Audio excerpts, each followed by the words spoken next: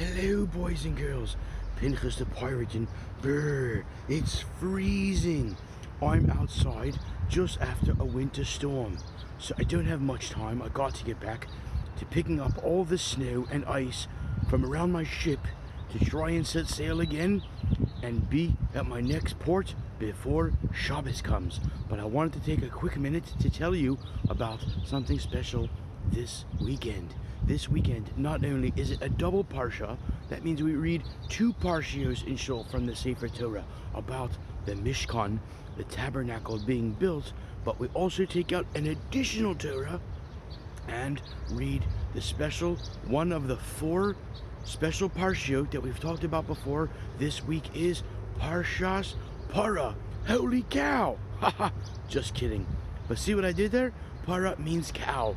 We read the special portion about the Para Aduma, the red cow. And that's because this was a special cow that had to be completely red. No other color hairs, not even more than 2 black hairs were allowed to be found on it in order for it to be used. And this animal was used as a carbon in order to make pure those people that had been tamei, impure, because they were dealing with people who had passed away. For example, the people that carried the bones of Yosef out of Mitzrayim when we left Egypt, they were tamei because they were dealing with the mitzvah of carrying the bones of Yosef to be buried. So they needed to become pure in order to The reason that we read this special parsha before Pesach is because we have to get holy and pure in order to bring the carbon Pesach. That's right, Pesach's coming, and I've been super busy cleaning up my ship and getting ready for the Yom Tov. Now, boys and girls, can you think of something you can do to help your parents in this very stressful time before Pesach to get ready? You can clean. You can think of all the places in your houses or your rooms that you might have hidden your candy, especially leftover from Purim, and you can tell your parents to put it away and keep it for you for after Pesach.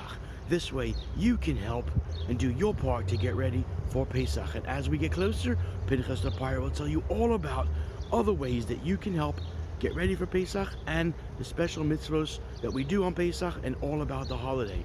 So for now, Pinchus the pirate, gotta go warm up by the fireplace. Getting ready for Shabbos from Pinchus the pirate and all my crew. Shabbat shalom and toodaloo. It's Pinchus the pirate coming to you, bringing you mitzvot and Jewish values. Shabbat shalom and toodaloo, the wittiest, funniest pirate on YouTube. Pinchus the pirate, here we go. Yeah, Pinchus the pirate, oh.